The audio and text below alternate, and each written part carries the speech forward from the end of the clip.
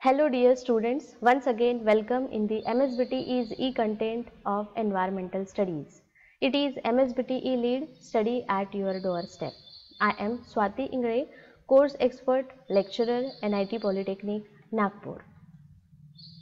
In today's video, we are going to discuss the topic Biodiversity from Unit 3, Ecosystem and Biodiversity. Course outcome, Conserve Ecosystem and Biodiversity.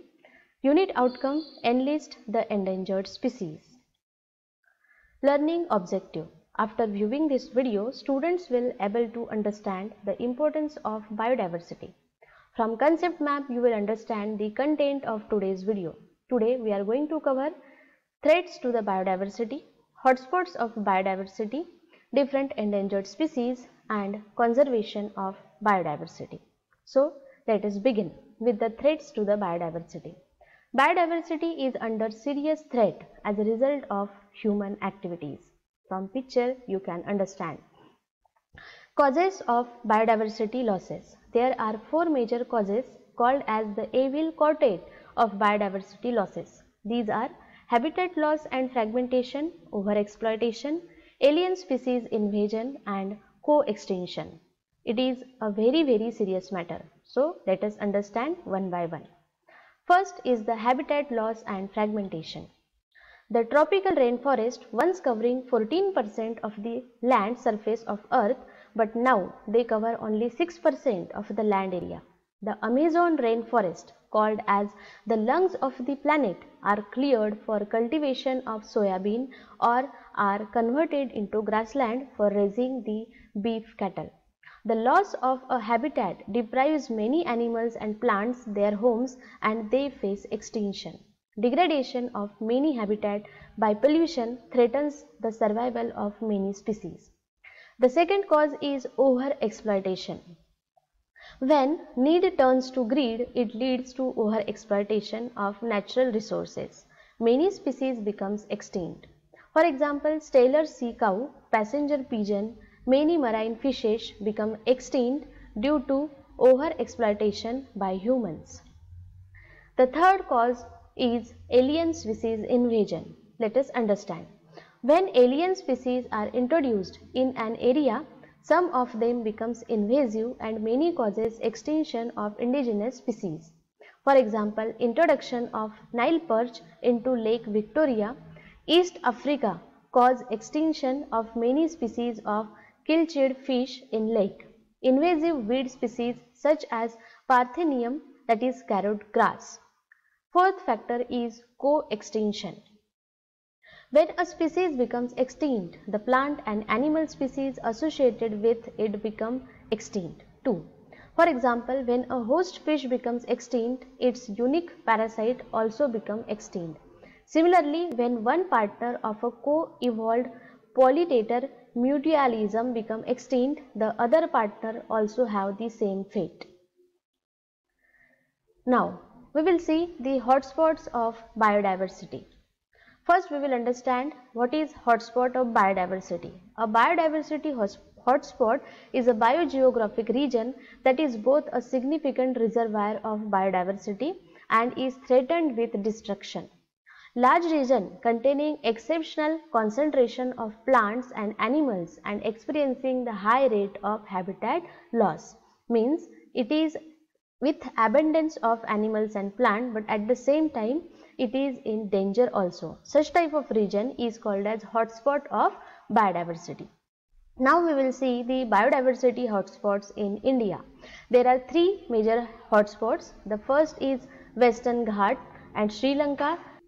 The first is Western Ghats and Sri Lanka, the second is Himalaya and third is Indo-Burma. First, Western Ghat and Sri Lanka. From this figure you can understand this red portion is the Western Ghat and this region is Sri Lanka. The Western Ghats, known locally as the Sahyadri Hills, run parallel to the India's western coast about 30 to 50 km inland.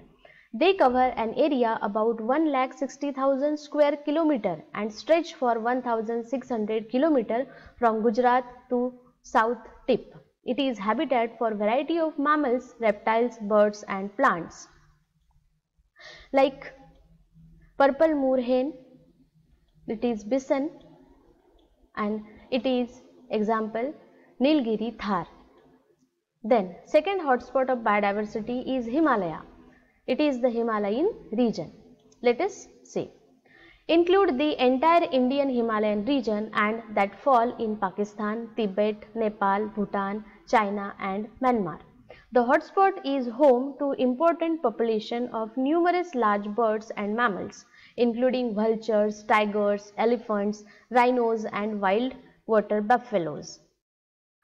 For example, tiger, it is rhino, then these are vultures. These all are found in the Himalayan region in abundance. The third important region is Indo-Burma. This is the Indo-Burma region. From figure you can understand. Encompassing more than 2 million km² of tropical Asia, Indo-Burma is still revealing its biological treasure. 6 large mammal species have been discovered in the last 12 years.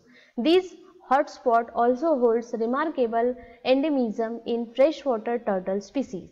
Bird life in Indo-Burma is also incredibly diverse, holding almost 1,300 different bird species like spot-billed pelican, it is saula, and it is the pangolin. These animals and birds found in the Indo-Burma region.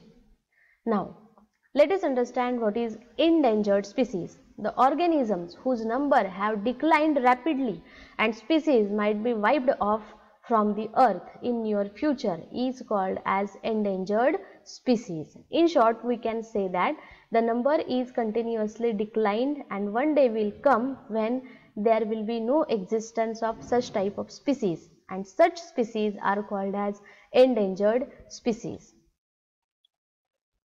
The World Wildlife Federation, which is also called as WWF, published a book containing the details of endangered and threatened species of flora and fauna. Here flora means the plants and fauna means the animals, called as Red Data Book or Red List Book. The Red Data Book symbolizes a warning signal for those species which are endangered and have to be protected. Otherwise, they are likely to become extinct in the near future. Then, let us see the list of endangered species of India. In animals, the Asiatic lion, Bengal tiger, snow leopard, black buck, red panda, one-horned rhinoceros, the Nilgiri Thar, Kashmiri red stag, which is also called as hangul, lion-tailed macaque and Indian bison. These all animals are in the list of endangered species. In birds, the great Indian bustard, the red-headed vulture, forest owlet, spoon-billed sandpiper, Jordan courser, Bengal florican, white-billed heron, Himalayan quail, sociable lapwing and Siberian crane. These all birds are also in the list of endangered species in India. Then plants are also endangered, and these are Assam catkin yew, Ilex khasina, red sandalwood, ebony, muesli, Actinodaphne lawsoni, etc. We have to protect all of those. Then, now it is the need of conservation of biodiversity. There are two approaches for conservation of biodiversity.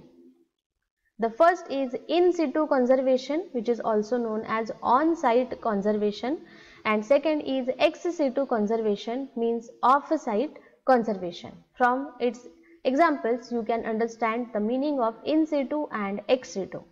That is, conservation of biodiversity have the two approach, in situ conservation and ex situ conservation. Actually, in situ conservation means the animals or plants have to preserve in the natural environment. The examples are reservoirs, the national parks, the wildlife sanctuaries and sacred groves. Means these all plants and animals are protected in the natural environment. Then Second is ex situ conservation. Ex situ conservation means it is the artificial creation of such type of environment and then keeping the animal or growing the plants in that environment. For example, botanical gardens, zoological parks, seed banks, gene banks, these all are the examples of ex situ conservation. Then, in situ conservation or on-site conservation.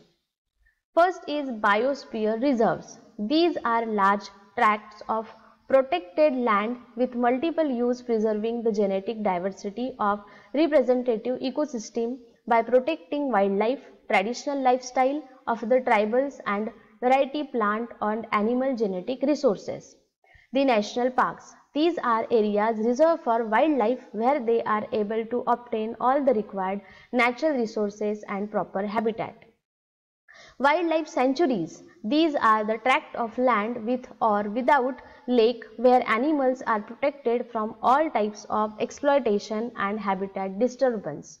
And sacred groves. These are the tracts of forest set aside where all the trees and wildlife within are venerated and given the total protection. It is called as in situ conservation, on-site conservation, or in the natural environment conservation.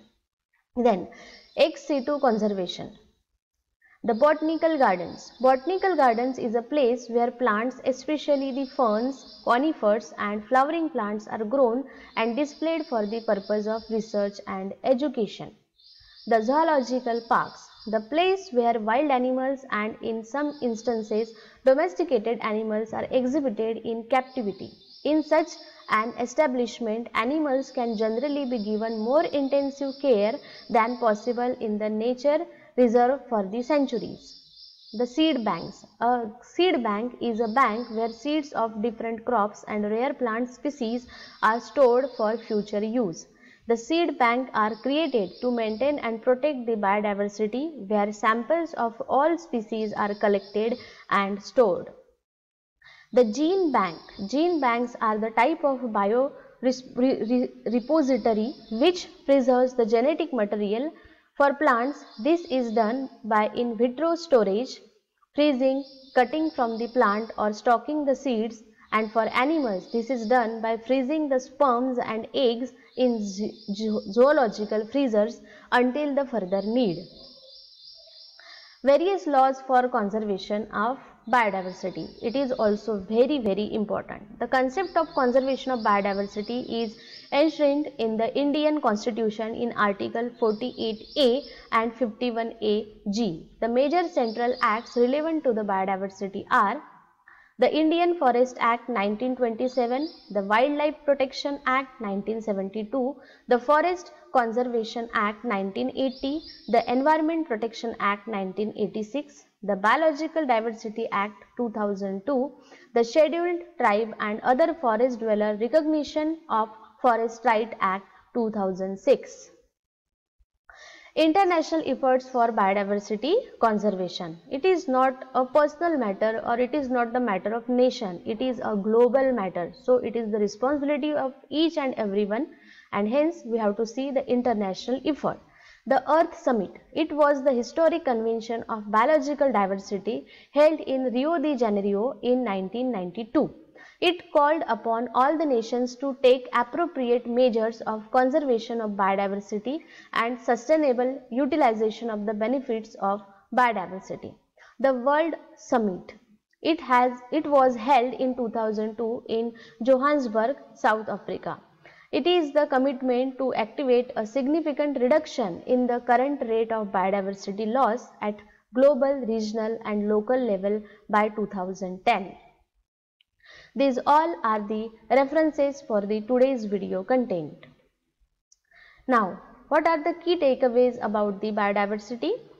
Biodiversity adds a flavor in healthy environment, hence its conservation is a global need.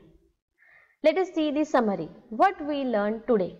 Today, we have studied the threats to the biodiversity, hotspots of biodiversity, list of endangered species, conservation of biodiversity, and at last, thank you all. Have a nice day. Keep learning. Happy learning. Now, let's have a